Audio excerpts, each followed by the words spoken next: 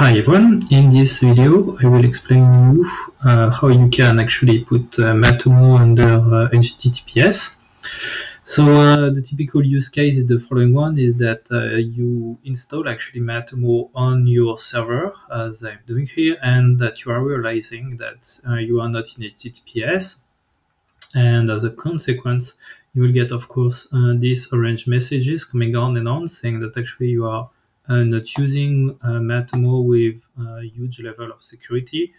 There are main issues here. The main one that I can identify is when you logged it in, as the information are not, let's say, how to say, are not sent in HTTPS, someone could actually intercept those data and then identify what is your login and password, and as a result, it could access actually to your Matomo.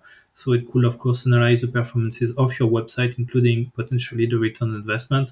And as well, if you are processing personal data, you may, of course, access to those personal data, and then that's a risk for your user, which means that as you are responsible for that, you may be responsible for a lot of things according to the kind of website that you are managing. So that's the reason why you need to be in HTTPS. And as well, the other things that I can identify is that if you use Matomo and that your Matomo installed is an HTTP and that you are using it on an HTTP website such as this one, for example, here that's the case of Timber, you will see that actually you will get error messages like this telling you that actually they cannot find out actually the information under HTTPS, which is true in my case because my website is not in HTTPS. And as well, it may be problematic if you would like to use not this one, but if you would like to use actually some plugins such as the Matomo browser injector, and which as well will require you, of course, to be in HTTPS if you want to inject the tracking code within HTTPS website. Let's move on. So actually, what is happening now is most of the web hosting provider are providing actually solution for that. So that's the case here for 1&1, but I succeed in doing it actually with some other web hosting platforms such as OVH. I mean, all the main hosting provider right now are providing you SSL for free. So out of the option that they are offering you is the following one, is the possibility for you to manage domain name and SSL. So that's what I'm doing right now. And here it's written SSL certificate. So if you click on it, you should land on a page similar to this. For example, in the case of 1&1, and then you need to click on configure an SSL certificate. Here you have some different actually package which are offered.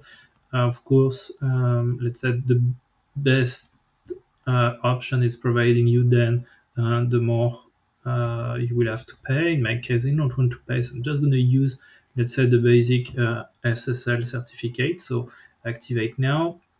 Here I need to select which domain name will be concerned. So in my case, that's going to be this one.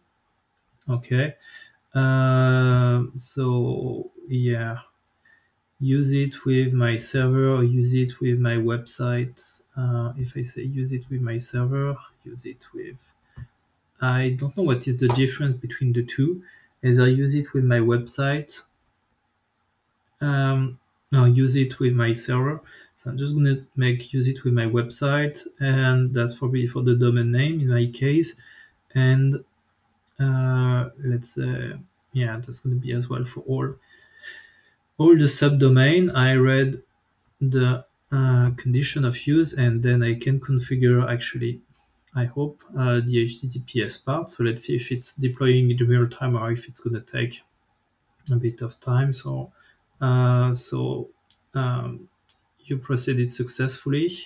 Your order has been done successfully. When we will receive the SSL certificate, we will set it up on your website. You can now check it at any time within the SSL part. So here it's telling me it's in process. So what I will do now, I can refresh this page, but if I cannot set it up in real time, what I will do is I will cut the video and I will paste it with the other part of the video when The SSLs. Okay, great. So I just refresh it, and your domain name is now secure. So it has been done pretty fast. What I could do now is just refresh my page over here in order to see if the HTTPS have been configured straight away. That's, as you can see, that's not the case. I'm just gonna do like a CTR and F5 in order to see if it changed something, and then I'm gonna force my HTTPS just by putting it like this. Let's see. Okay, great. So yeah, as you can see, it works out. So now my website is in HTTPS, so it's fine. You see the orange message is not appearing anymore. So that's a good thing. My main concern is, as you can see, that the redirect is not automatic. So I guess that if I remove this part, I can. Oh, great! I got the redirection down. So seems like it's interesting. So I'm just gonna disconnect myself and connect myself back. And yeah, so as you can see now, everything is secure. So that's great. And what I can do now is probably I'm gonna refresh this page out. But let's see first of all if my tracking code changed, because now as it's under HTTPS, probably my tracking code has been changed. So let's go over here, tracking code, JavaScript tracking code, and here what do I have? Did it change something? I cannot see any HTTPS information over here. So normally, if I refresh this page, as now my website is in HTTPS, the data should be sent. So if I look right now at my tracking code, at my visitor log, I should not see any information coming in, because it said that, yep, go over here. Okay, so there's no data. And now if I refresh the page, normally I should not see this error message anymore. Okay, sounds good. As you can see, there's no error message. And if I look to network, and if I look at my stat tutorial, Matomo.js seems to have been loaded properly. You can see that, right? Google Analytics is installed on Tiber projects which belong to Mozilla. Anyway, so now if I go over here and that I refresh my page, should be fine now. Yeah, lovely, right? You see it works out. So that's it. So of course it may not be the tutorial of your dream, let's say, because as you can see, it was just the web hosting platform that I was using here, SS1N1, which made it really easy actually to set up the HTTPS. But I guess that in your case, your web hosting platform will be, let's say, a bit more difficult to make it set. But in my case, it went up pretty fast, and I never did it before.